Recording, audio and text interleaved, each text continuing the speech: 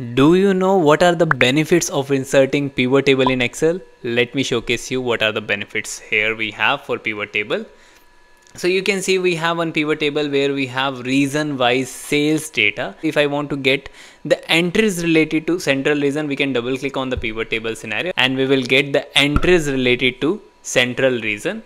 And if I want to insert for this pivot table one slicer, even I can insert. We can go to pivot table analyze tab, we can click on insert slicer and we can choose the field for which we want the slicer. So I want slicer of product, so we can click on OK, and now we have one slicer also. This, by using this slicer, I can filter my data. So here you can see all the data set is filtered automatically.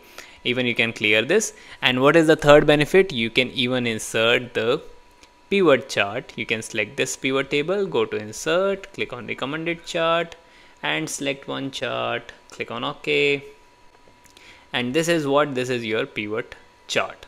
So what is the benefit of pivot chart? Even you can filter your data like this. Like I want to showcase only, let's say, east region. I can click on OK.